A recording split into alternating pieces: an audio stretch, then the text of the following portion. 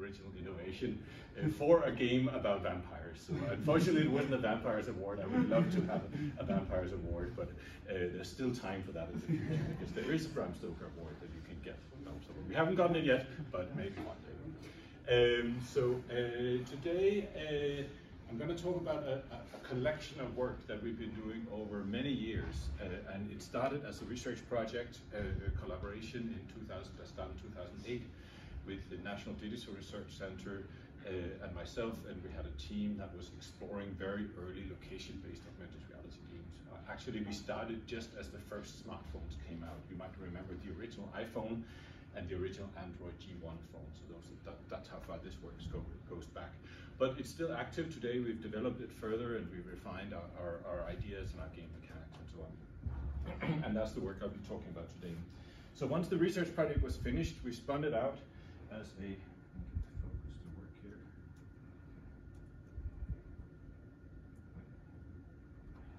as a company called Haunted Planet Studios. And the idea was that the early games we were working with was really about ghosts and vampires. So as Stuart said, I'm a multidisciplinarian. My background is in computer science. I have a PhD in computer science and master's, but I did a bachelor's in English literature, also a double major.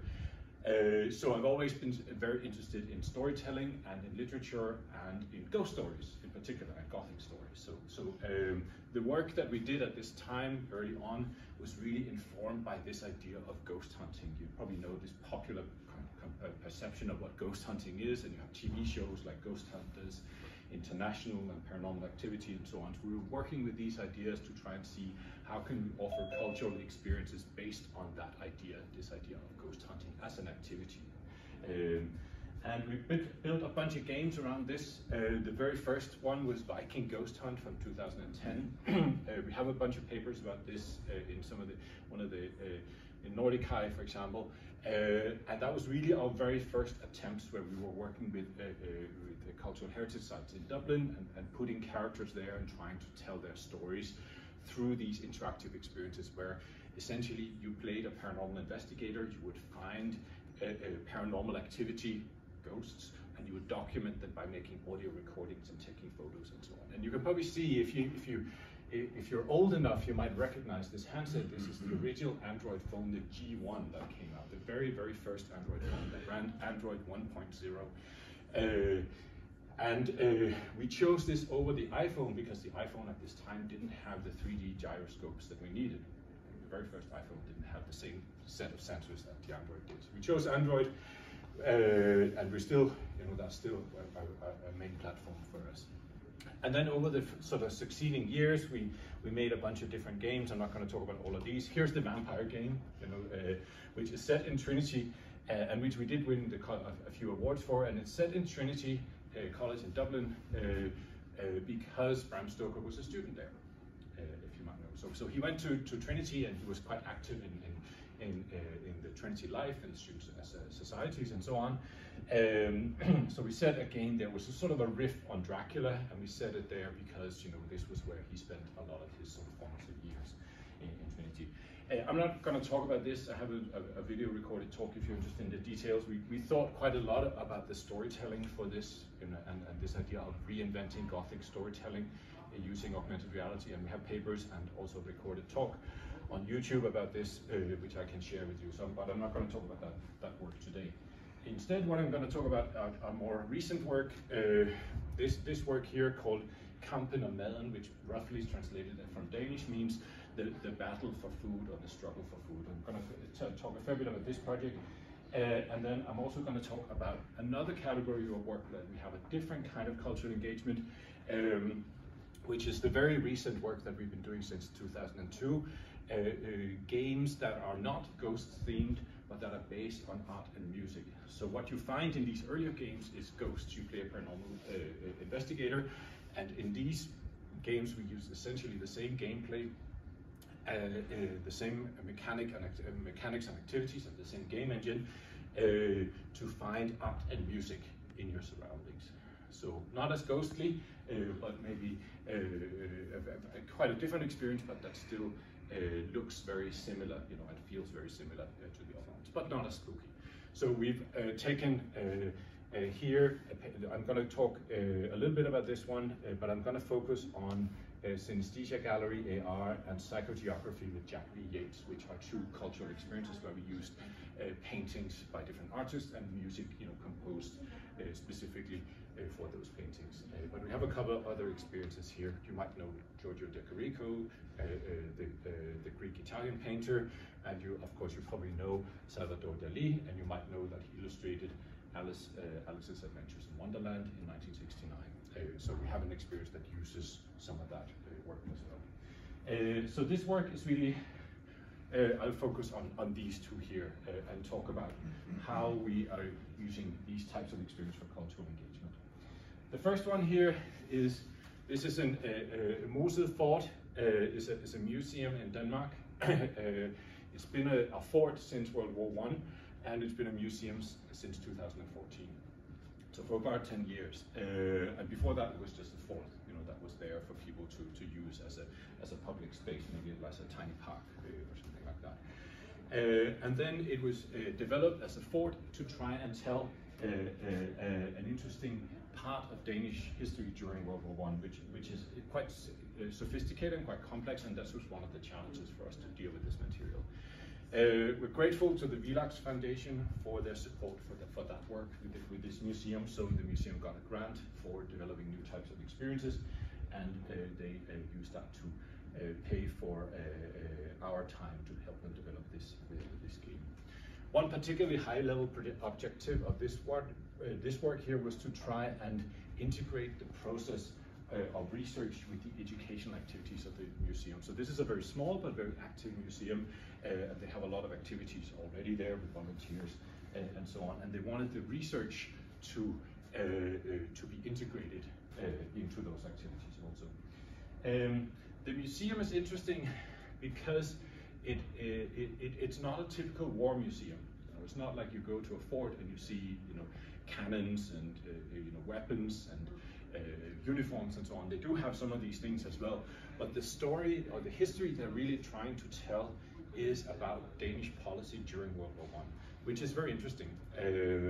Denmark managed to remain neutral in World War I, so they were never invaded by the Germans, but they were very worried about getting invaded by the Germans, and they were very worried about getting bombed by Britain in case that they were invaded by the Germans. So it was a very tricky situation, and a lot of policy decisions happened at this time to try and maintain that neutrality. Right? So for example, the politicians would say to the Germans, Denmark was under huge pressure at this time to export food to Germany for the German front, right? So goulash in particular, so canned meat essentially. And the Danish would say to the Germans, look, if you invade us, then we won't be able to buy coal from Britain, which means that we won't be able to produce the goulash to sell to you. Right? So that was a compelling argument to the German. And they would also say to Britain, so basically tell an opposite type of story to say, well, don't bomb us because then we'll get invaded by the Germans. So that was the sort of the type of balancing act that they had to place. So it was in their interest to remain neutral. What was interesting also was that these pressures, especially in relation to food, meant that Denmark was stuck with a lot less food than they normally have, because a lot of the meat had to be exported to Germany. If not, the Germans would invade, and that left the Danish population with a very different type of ingredients for their diet than they would otherwise have. So a lot of vegetables, and not particularly interesting vegetables. And they came up with policy decisions. Essentially, they educated women, it was at this time, to go into the little villages and to educate the housewives to cook whatever dishes they could with the ingredients that were left in the country. So it was very organized in this way, and there was a big focus on frugality, using everything in the best way, not wasting anything, and so on. Grain was no longer used to make alcohol. They increased the cost of alcohol by a factor of 20 in order to ensure that the grain would not be used to produce alcohol, but used to produce bread instead, which was seen as more important. So all of this story, it's a very complex story, sorry for taking so long to explain it, but it's this complex story that this museum are trying to tell. Right? And this is kind of difficult material to tackle with if what you have is a fort. Right? So they were looking at different ways to tell this story, but I just want to show you what the fort looks like. Here's a shot from above, and this is the extent of it. You see, so it's not a big site. We have, some sort of battlements. We have sort of a cannon tower there, where there used to be a cannon. We have sort of a storage facilities, and then where the soldiers could be barracks and so on. So you can walk around this in probably about 10 minutes. So it's not a big site, and this is what it looks like here. Yes, I forgot to mention here that a lot of these ideas that were developed at this time during World War I became the foundation for Danish welfare society later on. So they developed quite a complex welfare state and very successful for many years up through the 30s and 40s and 50s. So these decisions and this thinking that emerged at this time became very influential for many years after.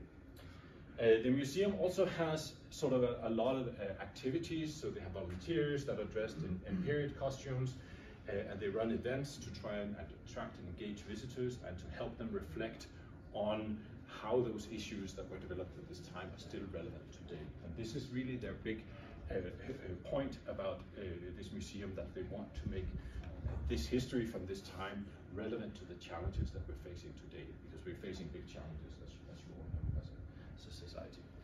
So I'd like to show you the core gameplay of the game that we produced with them. So they had a number of initiatives, and our game is one of them. I'd like to show you the core gameplay. I'll show you screenshots of the game modes, and then I have a short video to give you an impression of how it works here. So when the game starts, this is for Android and iOS. When the game starts, you choose where do you want to play it. Here, if you play it in Moses Fort, then you get the stage locations that we have chosen. Right? So this is a game in staged mode, essentially, where we've curated the exact points where the encounters are.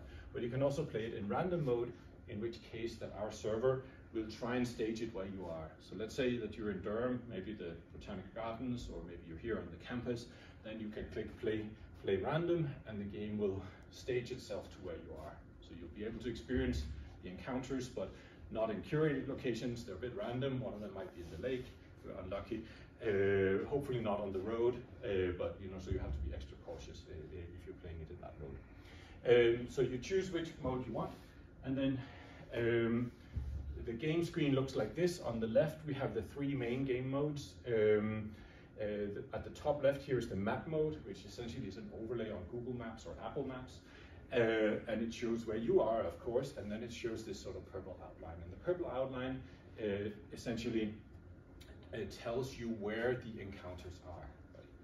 And this goes back to the idea of ghosts. The area is haunted.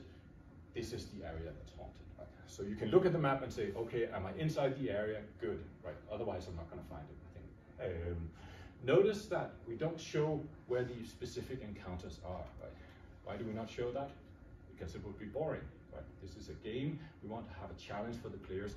If there was a little flag saying go over here, then it would be like using Google Maps, which would not be interesting from a gameplay, from a player experience point of view. So we just tell you where you are. To find the encounters, you have to use the second game mode, which is on the middle button on the left. This is the radar mode. And the radar mode shows where the encounters are. And you can see there's quite a lot of encounters here in this particular game. Normally you don't have as many, so I think this is the one where we have the most active at the same time. And you can kind of see they show up. This is like a naval radar. So you're in the center, and you have this little radar beam circling around. We have a little radar ping. And then we have the encounters marked with these sort of mysterious looking blobs. And your task here in this mode is to look around you and say, okay, it looks like there's something over there. How do I get there? Do I walk down these steps, or do I walk up across this bridge? Or how do I navigate to that location? And then you essentially exploring the site to get to that point. And when you get close enough, these LEDs you see at the top there, they light up, and you can switch to the augmented reality view, which looks like this. And you're essentially scanning around with your camera, and you're seeing the encounters. And you can see these mysteriously blurry figures, right? And they're blurry for a reason, because we want them to seem like mysterious characters from the past, sort of apparitions or revenants that are coming back from the past with messages for us. This was an idea that was developed by the museum people, this idea of the revenant apparitions, as we ended up calling them. And of course they are kind of ghosts, right? And they look ghostly, you know, they're a bit transparent, they look a bit spooky maybe. You can also notice for most augmented reality applications you might have seen, you'll probably have a color feed, right? And we did actually have that in many of our early games, you know, so we'd use the color camera, but we decided because of the World War I aesthetic, you know, they didn't have color photography during the time of World War I, at least not widely used. I'm not sure if they had it or not at all, but it was not in general use for sure. So we have that aesthetic, we have photographs from the time of World War I that we use to create those characters. So the collaborators in the museum, they found photos in the historical archive that we used as these characters. So this is a historical photo that we've cut out and blurred and made transparent. So your job in this mode here, in the camera mode on the lower left here, is to take a photo of the encounter. And that documents the revenant apparition or the ghost. And once you've taken a good photo, you get sort of thrown into the fourth and final game mode here, which is the casebook. And here you see your photo. So this is the photo you took. It also goes into your camera roll, so you can share it with people. And you can see here's more detail. And the reason we add more detail in the photo you get is that we want the player to feel that they have a small reward, the extra detail. They can see the characters more clearly. And then they also unlock a little description, you know, about the characters. This is something related to, this is Folkekøkken, means people's kitchen. And here's a little bit of sort of historical text, tiny amount, that says during the war, the lack of food. Let me see here. Oh yeah, working and middle class could buy cheap and healthy food in public kitchens. So the public kitchens were something that was instituted by the government or by the state as a way to deal with this shortage of food, generally speaking. So if you are short of food, go to the public kitchen and you get a healthy meal. And here's some example. You can see these were the ladies that were cooking in a public kitchen. And that's a historical photo. So that's the core gameplay loop, essentially, right? You find an encounter, you take a photo, and you review your evidence, your paranormal evidence, if you will. So I'm just going to show you a quick video with gameplay here. This was not actually shot on the fort. My mouse. Oh, is it on the other screen? Oh, here. Okay. So hopefully this will work. So here I'm playing in the Russian Friedhof in cemetery in Weimar for sort of presentation. So I hope the audio is going to work now. So you see the casebook. Now we're reorienting ourselves to walk towards the next encounter. I don't think we have sound here for some reason. Oh yeah, here's the sound. Okay. So we are approaching the encounter. You can hear the audio building up as we approach. We get closer and closer. LEDs light up. We can now see the encounter, so we can switch to the augmented reality view. This is sound effects associated with the encounter. So we move around here.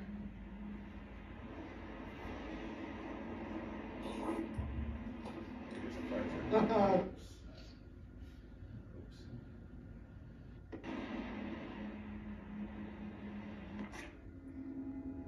Gluttony, right? Okay, I don't hit. Sorry, this was a bit quick. I didn't have time to read it. But the text was associated with gluttony.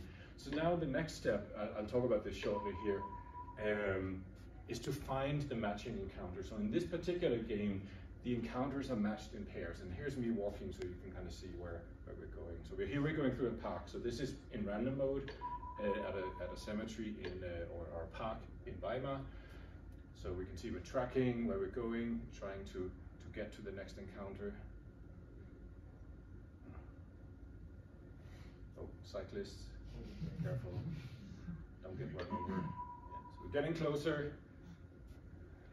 So notice this encounter is red, not blue. I'll talk in a minute about why that is. This was an idea that the researchers at the museum introduced. Okay, getting there. So I'm zooming in to the camera, so we're getting closer. You see range is now 70 meters. Not far now. Oh, more cyclists. Yeah, you have to be really careful when you play these games, especially in random mode. So.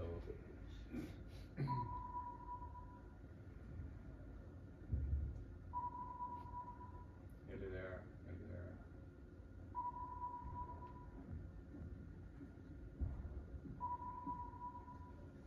Oh yeah, so we're close enough now, we're getting the audio.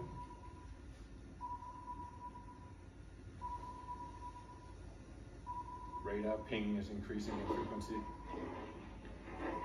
Okay, so we should be there shortly.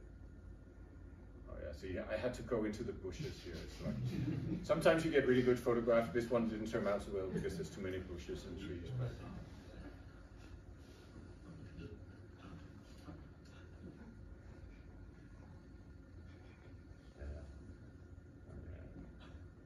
so the yellow arrow there, you might have noticed, shows you which way to pan to find the encounter.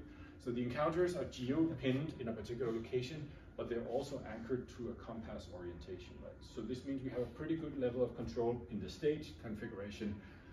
What is going to be the backdrop? So we try and pick a backdrop that looks interesting, you know, but obviously when it's random, we have no control at all, right? So here you have to see how to walk through the bushes. But yeah, but I think you get the core idea, right? So we move on to the next one. And you can see there's quite a lot of encounters active. But you notice that one of them, when I found the first one, all the other ones disappeared and we only saw the red one. Right? And then when we found the red one, we go back and all the remaining ones appear again. Right? So I'll talk a little bit about why that is. I want to see one more later.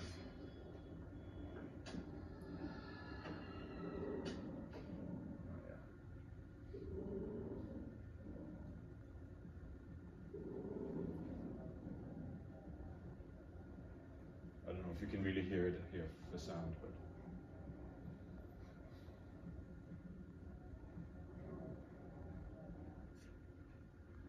so this is battlefield.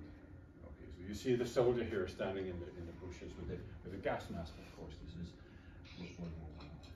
Okay, so that's the core idea. So we had this game engine. This was 2020. So we had this game engine that we used for all these ghost hunting games for a long period of time. And for the work with the museum, we had many discussions about them. How can we improve this game engine to make it more suitable for the museum? And these are the things that the museums requested and that we fortunately were able to implement. So we added this idea of the double encounter structure. So you see the green and the red encounter. I'll talk a little bit about that in a second. We also turned the camera feed monochrome. I mentioned this already, right? Which I think actually looks really nice. We had more accurate placement of the encounter visuals in relation to the horizon. So we can place them in a compass direction, but we can also tilt them. So if we want something that is shown a little bit against the sky, let's say we had a plane, but we didn't in this game, but then we could position it such that it would appear upwards rather than or downwards in that way. We also have an online version of the casebook, so that mode you saw where the photos are and the descriptions are, we added an online version of that they requested. I'd like to talk just a little bit about this idea of the poppy dialectic, and this was something that the researchers came up with as a way to approach this material that they were working with. So the poppy, I'm sure you're familiar with the poppy as a symbol of war, especially World War I. You know, you have there's a day every year where people wear poppies in memory of fallen soldiers. so we have this idea, we're working with this idea of the shadows of war and all the negative aspects associated with war. But then we also have this idea of the solutions that grew out of those shadows and those pressures and those trauma. And the researchers at the museum decided that the poppy, the flower, was a perfect symbol of this because it actually grew on the battlefields of World War I. So it was a symbol of renewal, something that came from, you know, all these shadows of the war produced, you know, this flower and this renewal and this flower that became a symbol of new ideas that were good ideas. So they used that essentially as a symbol of this dialectic between life and death, food and war, between the shadows and the new ideas, essentially. And that influenced the whole idea of this game through this, for example, through this double encounter structure. So we saw here the soldier, so we're playing it in English here. We saw the soldier, his encounter is called battlefield, you know, because that's what he is, the symbol of, and we have the description here, the battlefields were soaked in blood of soldiers, the slaughterhouses were soaked in the blood of animals, and then, you know, this became essentially the encounter that had to do with the battlefield as an area where the war took place. The matching encounter is then the cornfield, right? So this is where food was produced from the farmer's labor. It was hard work but peaceful. So we're creating a combination of these two encounters. The battlefield is placed in constellation with the cornfield. So when you found the battlefield encounter using the radar, all the other encounters disappear until you found the cornfield, which is the red encounter. So it's like you start an encounter and then you have this combination of the two encounters that highlights a certain theme here, the battlefield versus cornfield, so the land, the use of the land, from two different perspectives. And you might have noticed also that you see here, this is the poppy side of the dialectic, not the shadow side of the dialectic.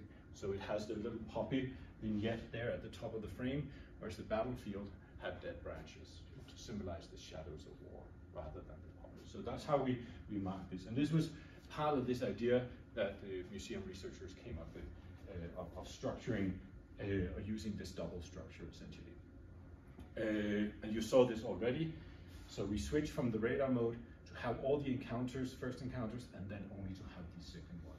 And then when you find that, you switch back and you see the remaining ones, and you can find those. The monochrome camera feed, here you see what it looks like. You saw that in the video also. This is from the actual fort. You can see it looks quite nice with the sea in the background. The fort, because Denmark remained neutral, was never invaded by the Germans, but they were expecting they might, so they built some military installations like this one, so the fort was never used. In fact, during part of the war, it was used for growing herbs and other plants, potatoes and so on, because that was the soldiers they were waiting to see, are we going to get invaded or not? So they did this in the meantime. So we have these photographs. So this is the photograph that you take away with you as a player. This goes onto your camera roll. And we really tried to get an aesthetic that matched World War I photography as much as we could, right? So we have the monochrome photos, we have these characters that were taken from historical photographs, and we superimpose them. You can see they're a little bit transparent to try and get them to blend. And some of them, if you're lucky, these are in random mode, right? But some of them, if you're lucky, they look almost like historical photographs. Maybe not this one. But yeah, some of these. So we're trying to, for this very high fidelity, this very convincing looking photographs, and also make them interesting enough for people to want to share. Because we wanted people to have something that they could take away from the experience as a souvenir, and maybe share it with their friends. We also saw people would often get their friends or family to pose with the characters. You know, that could be fun thing to have yourself with historical characters there in the site. Okay, the online casebook essentially looks like the casebook we have in the game.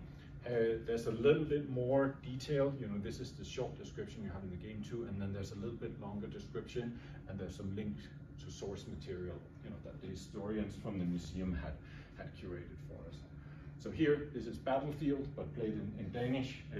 It's completely dual language, so if you don't speak Danish, you can still play it here and try it. And here is Kornmark, which is cornfield, and we see here you know, the description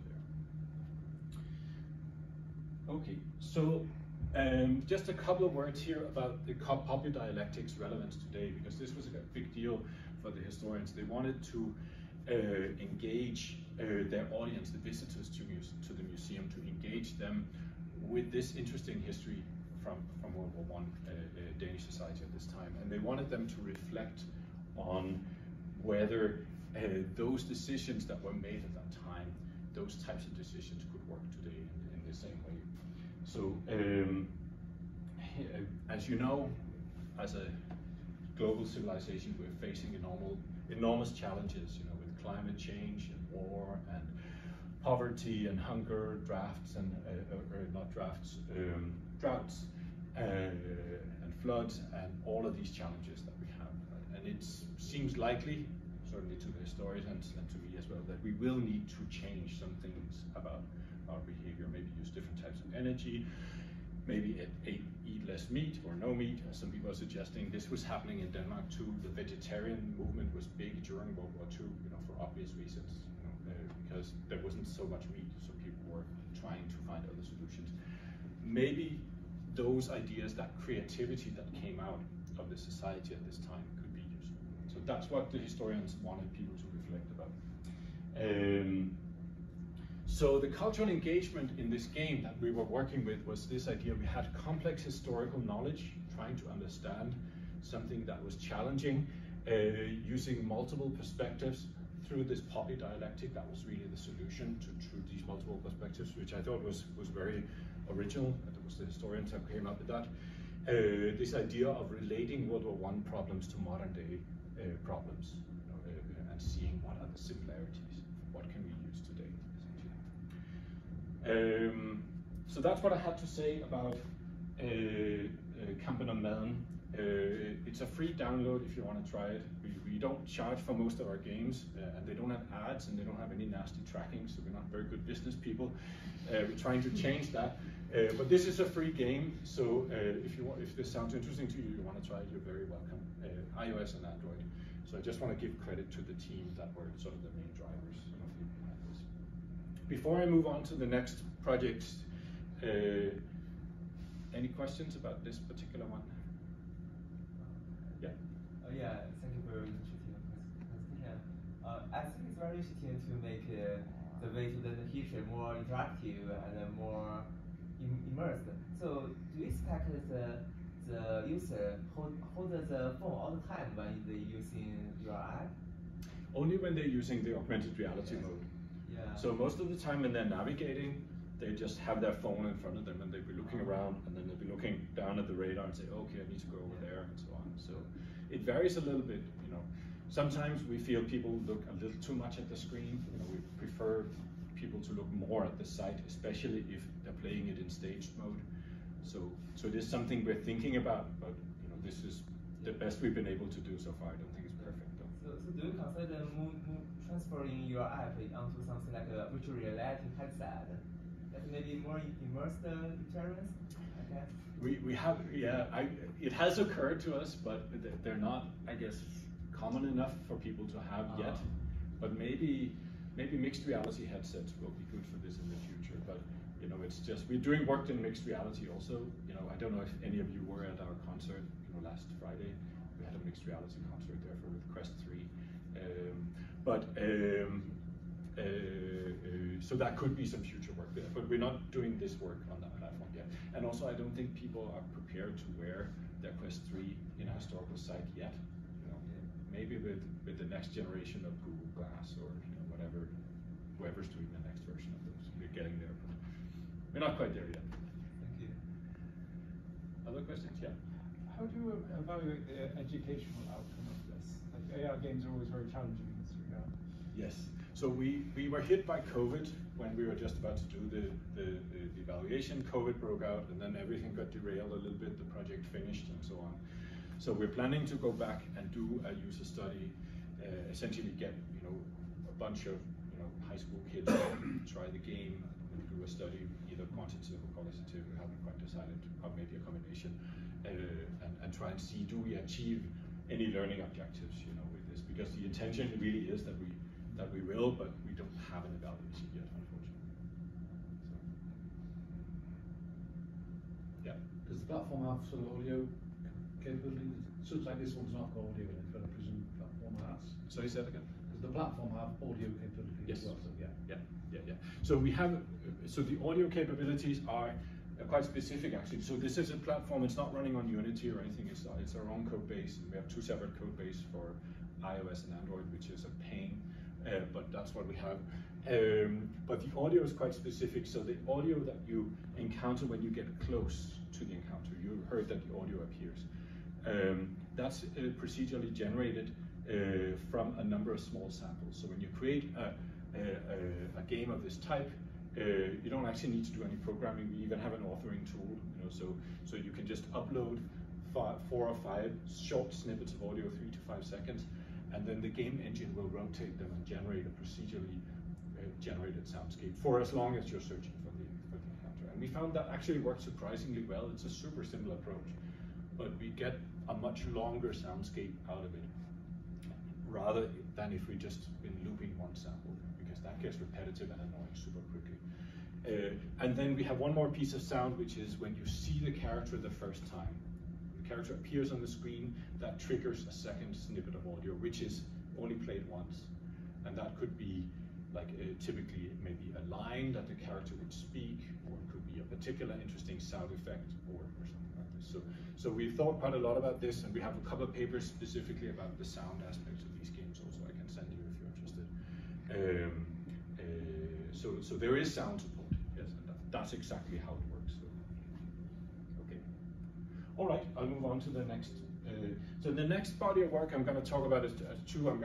It's going to be shorter for each of them. We're working now over the last couple of years with art and music experiences. So now it's no longer ghosts or vampires, and now it's art and music.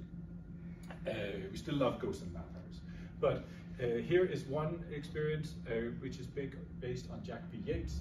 This is a flyer from a concert that we had where we performed some of the music live. You can see my collaborator Svetlana, who's in the audience there, who's the pianist and composer for this. And essentially what we did here was we took Jack B. Yeats's paintings. I don't know if is anyone familiar with Jack B. Yeats, the painter? No, okay. So he's a very important Irish painter, he's a symbolist painter, and he was very influential in Ireland and very well respected. And he also thought quite deeply about his art, and about art in general. So he's interesting from that perspective as well.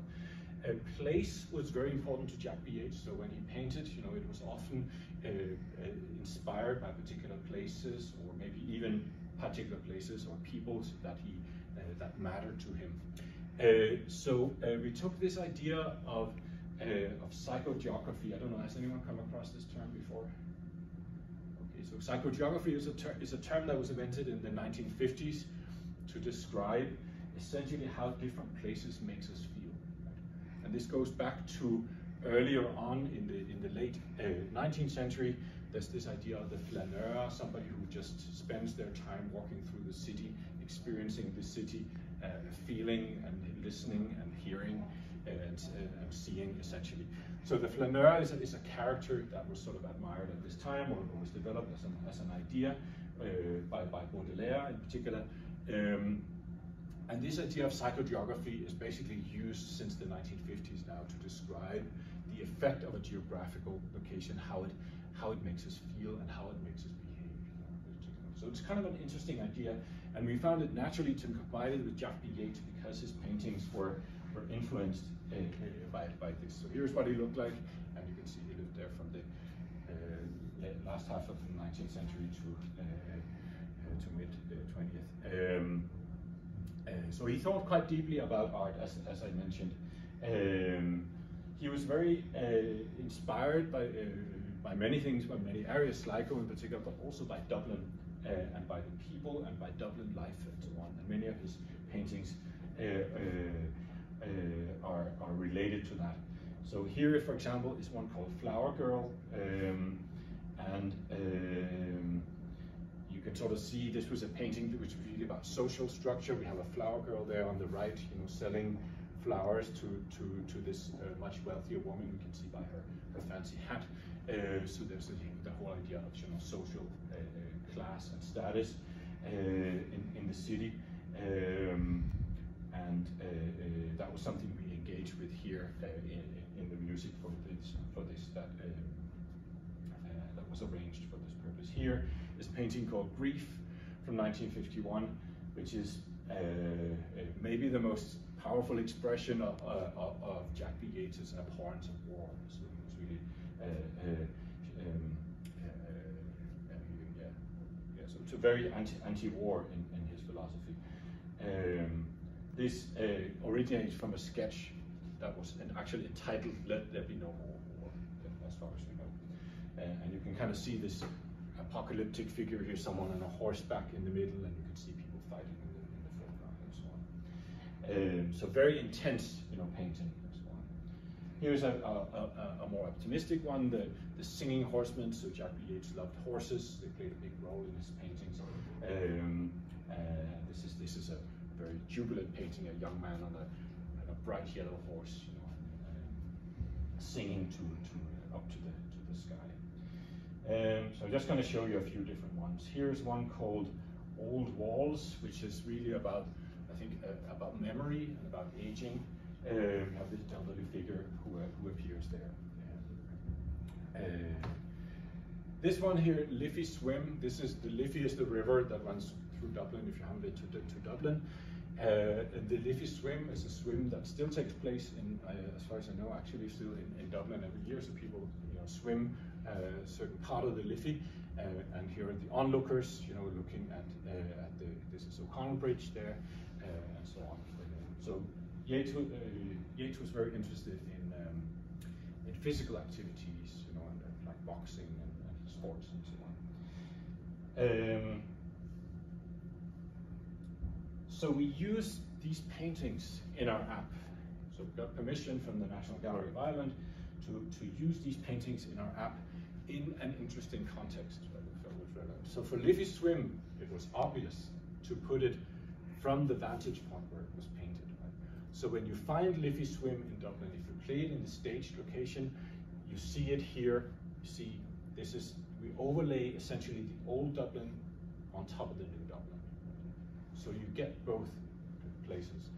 And I think that works sort of surprisingly well, you know, and it's interesting to look at. And when you take the photo, you know, it looks like this. So this is the photo you take away with you after. Right? You see some similarities in the buildings. You have the old and the new city comparison. Oh yeah, have a little bit of sound here. This is piano by Svetlana and violin and arrangement by Kenneth Rice. I don't know if you can hear this one. As he emphasizes, it had already become. But that's the music that's associated with this encounter. If you play it yourself, you can probably hear it better. Again, this is also a free experience. So in this, essentially, it's the same gameplay as we have for the cultural experience at the fort, but not with the double encounter structure. So we took that out again for this experience. We didn't need it because we didn't have the multiple perspectives. So this is an experience that is a little bit simpler in the gameplay, but pretty much otherwise identical. And the cultural engagement we were working with here was really this idea of art and music appreciation, you know, sort of helping people learn about art and music. Basic introduction to the artist's philosophy. You heard there was a little bit of narration over the music. Those are extracts from some writings related to Jack B. Yeats and some of his letters and so on, and his thinking. We try to relate the art to physical places of historical and emotional relevance to the work. So those paintings I showed you, we tried to position them in areas around Dublin that resonate with the material and the themes that these paintings capture. Okay, so that was Jack B. Yeats, psychogeography. Any questions about this one? I have a last one. I know we're running out of time, but I think we have another 5 minutes. Any questions about this one? So you can see it's a different type of cultural engagement we're dealing with. We're not dealing with history in the same way. We're more dealing with art, music, and thinking about art philosophy, maybe sort of basic art philosophy, and psychogeography, of course, it's a big deal for us. The last one I'm going to talk about here is called Synesthesia Gallery AR, and essentially it's the same game engine, same type of experience that we have with Jack B. Yeats, but the material again is different. So this game here contains 15 episodes, so 15 encounters. We've broken them up so you don't see them all on the radar at the same time, because that would sort of be a bit overwhelming. So they're in 3 groups. And then there's music by Liszt, Chopin, Scriabin, and others. And that music, in many instances, has been painted by artists synesthetes. So I don't know, do people know what synesthesia is? A few people? Most people. Okay, so just for those of you who don't know, synesthesia is a cross-modal wiring of the brain. So people with synesthesia, they would have one experience that would trigger a secondary experience. So if you have ever sort of thought about, have experienced or met someone who's experienced that maybe Tuesday has a color, for example. Oh, it's yellow, right? Or somebody might hear a sound and they would experience a taste, for example, at the same time. So it means that the brain is cross-wired in an interesting way. You know, so it gives you a secondary experience in addition to the primary sensory experience. A lot of synesthetes are, maybe it's about 3% of the population, I think, are synesthetes.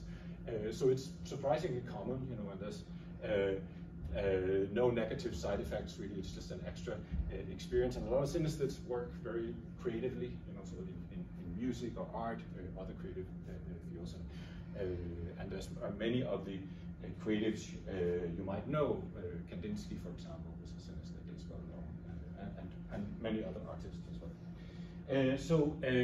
We have these 15 episodes where artists synesthetes painted music, for example, and then we constructed these 15 essentially artistic experiences from people who have made significant contributions to research into synesthesia, art as well as science, right? So some of the episodes that we have are one by Carol Steen, who's the president of the American Synesthesia Association, James Wannerton, who's president of the UK Synesthesia Association, Ninghui Zhong, who's from the China Synesthesia Alliance, and others as well. And we have a scientific episode by Jamie Ward from Sussex University also.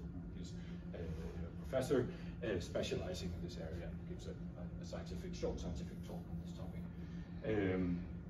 So the encounters again are very different, you know, from Jack B. Yeats and from the World War I Museum. Their art and music experience with this particular theme. And here you can see some screenshots taken in random mode. This is in the mountains somewhere in Austria, I think maybe. You can see some of the paintings here. I don't know how you can see the brightness. There's some different ones here. So these are the kind of screenshots you get. This is by Ninghui, I think. Yeah, okay, that's it. Okay, so essentially same type of gameplay as we had before, but different type of cultural engagement. Again, art and music appreciation. We're trying, with this particular game, we're trying to raise awareness of synesthesia and of cross-modal experiences and the diversity of perceptions that arise. So one thing that, you know, synesthesia of course existed for probably as long as there's been humans, but it's only become sort of general awareness has increased over the last few years. And it's been a bit of a challenge, I think, because many synesthetic children, for example, they will A very common type of synesthesia, for example, is you look at a letter and you say, oh, this letter has a color. Right? A is obviously blue, right? To our kids maybe, or green or something. But you might know that when people in primary school, they learn the alphabet and so on, they often use colors for different colors for vowels and colors for consonants. And this was a source of great confusion. These types of assumptions was a source of great confusion, because if a kid would say to their teacher, hang on, A is not red, it's yellow. It's obvious, right? The teacher might not know how to deal with this, might thought maybe this kid is not quite right in the head, but you know, the kid just had a different perception of this, right? So it's important to increase awareness of these types of experiences to prevent these types of problems. There's even been cases where people have thought, well, people with synesthesia are hallucinating, maybe, but it's not a hallucination. We know now it's a crosswalk, so it's different. Okay, so it's important, I guess, this idea of raising awareness. Okay, I just want to give credit to this team also. So you see here, good overlap with the previous teams, but here they are. So collaboration, this is collaboration with Svetlana, who's here today also. And Roshin is our software developer, Ken Rice did the violin, and so on, Neil today. I'd like to invite you, if you like this type of work, I'd like to invite you to a user study we're doing with the music department here at Durham. We have another experience that I haven't talked about today called Alice Dali AR, where we took those images I mentioned earlier from that Salvador Dali created for Alice's Adventures in Wonderland, and we placed them around the Botanic Gardens along with music composed by Svetlana specifically on those images. So we're doing a user study on intergenerational play in collaboration with Professor Kelly Jakubowski here from Durham and the music department, and it's the weekend of 24th and 25th of February. So since it's intergenerational, you know, if you know a kid, or you have a son or a daughter, or maybe a nephew or a niece or something, or if you know a grandparent with a kid, you know, be interested in joining, please invite them to come along and you can play it. It's in the Botanic Garden right next door. I'd also like to invite you for one more thing, which is our mixed reality study and art exhibition that we're running tomorrow afternoon over in the music department. So another body of work that I haven't talked about at all is on mixed reality, also art and music, and we're using Meta Quest Pro or Quest 3 as what we're using now, because it's actually better than the Pro. So if you'd like to participate in the study and experience some art and music in mixed reality, scan this QR code and enroll. Okay, final slide here. In the future, we're in this EU project called Loca Culture, where we're making location-based augmented reality games for cultural heritage sites. So that will be the next generation of this work, which is we're in the process of kicking off. And that's it for today. I think I just managed to finish on the dot. So thank you very much, and here are my coordinates if you want to get in touch. Okay, that's all.